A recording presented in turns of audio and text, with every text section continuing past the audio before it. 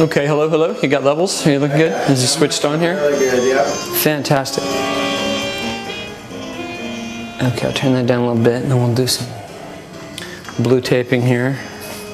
So what we got going here is a Durst 184 Laboratator. It's a fabulous condenser enlarger from Italy, known and revered, respected, and feared for its condenser light source. Here's the source of the magic. Huge pieces of glass that train the light into an exact spot in the middle of the lens. And it has a really crazy quality of light, really, really hard, super contrasty. So here I am printing a mural, which usually you lose contrast in, and I'm all the way down to a filter 0, a low contrast filter. So it's a crazy machine, and I really enjoy it. Okay. Filter 0 into the Laboratator. The Laboratator has such a hot lamp that it requires a cooling fan even to turn on for a moment. Okay, we're going to go dark here and here.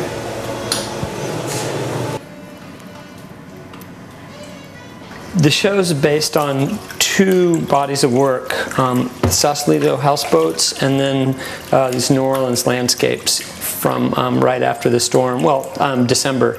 I was actually living in northern Louisiana when the storm hit, but I was in San Francisco at the time, and I got down there in December and the place was still just an amazing wreck. Like, there was still no electricity downtown.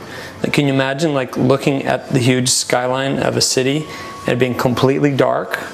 It's just freaky.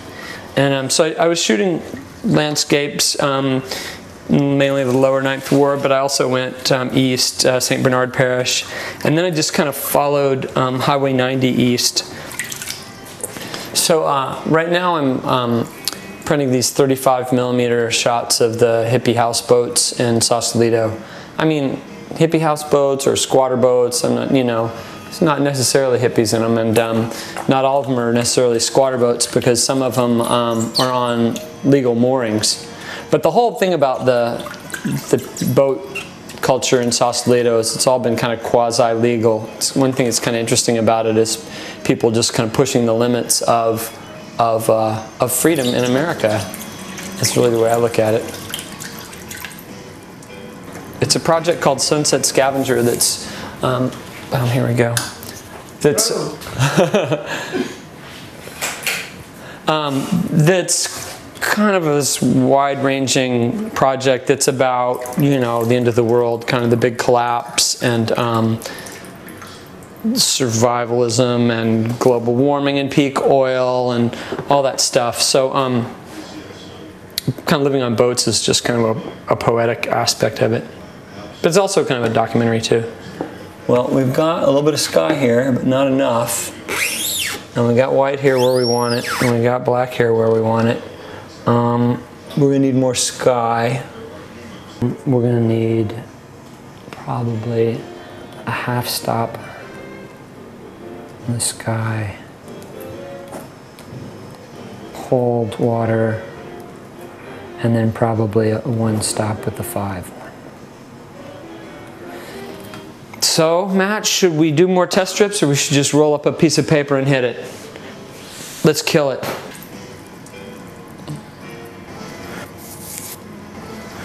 You know, that darkness might be cool. It's really going to make the roof line of the boat pop, which is kind of like the idea. It's like the thing about these houseboats that really intrigues me is like the way they're just this hybrid of you know, kind of domestic architecture and naval architecture.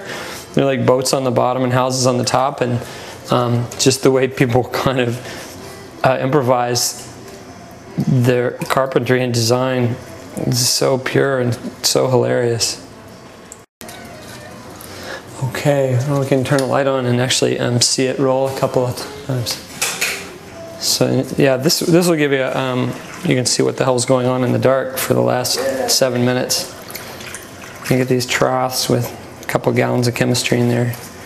And the trick is you got to get the paper rolling without dinging it up and getting a straight roll, kind of coaxing it out. So look, oh my God, there's a picture. So this is kind of the ultrasound, you know, where you get a little glimpse of your baby first before you get to see the whole thing, and it just kind of goes by like. And our sky is kind of medium. Ooh, look at our boat. Oh yeah, see, that's great. Wanted to hold paper white on the roof. Hull's good. The hull's getting kind of dark. Like every once in a while there'll be a little scratch or something that bothers me, but generally I love all the dust. They all are they're players in the picture. Right here, this has got the silver in it, the heavy metal. Most of the chemistry in black and white photography is pretty benign, but the silver and the spent fix is the bad stuff. So actually we recover it all here at RayKo, and Michael, who works here, has got a device that actually pulls the silver out of the spent fix, and he recovers it and melts it down. Okay, let me grab this thing.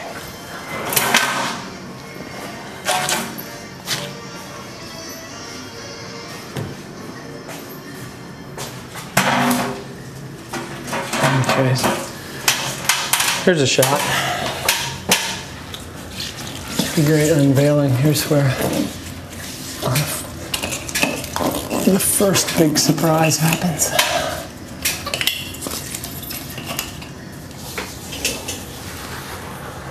Oh boy, it's a little dark in the middle.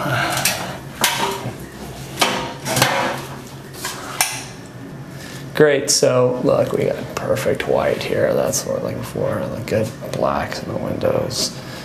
So really, if we just start a burn at the numbers and feather it really all the way to the edge. Okay, so, and more water, or less water, shit. Well, Matt, none of this would be happening, this show or these pictures, if it wasn't for RayKo, the RayKo Photo Center, which wouldn't exist if it wasn't for Stuart Kogod, the guy who owns it and kind of dreamed it up. And it's a pretty amazing place to work. So what RayKo is basically is it's a darkroom rental facility where people can come and rent darkrooms and do their own photography. And of course there's a vintage photo booth from 1947, like a real black and white one. And there's a gallery over here. This is Gimo Perini, like he's shot like in North Beach in the 50s and 60s and 70s. Here's my favorite shot. Isn't that good?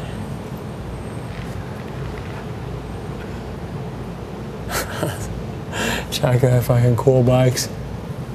Cruisers with Stingray seats. So RayKo is kind of like a, I don't know, a place where like old formats go to be preserved. You know, like we've got plenty of like old enlargers that will probably never get used again, but if they would, it would happen here. So those are standing by in case there's a big run on 5x7 photography. Stuart made this, the guy who owns the place. It's all one continuous roll of paper.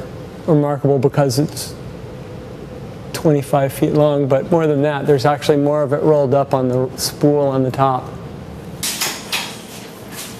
So it's usually, you know, two enlargers, you know, a condenser enlarger or a diffusion enlarger. I know a lot of people out there like, you know, might want to use one or the other.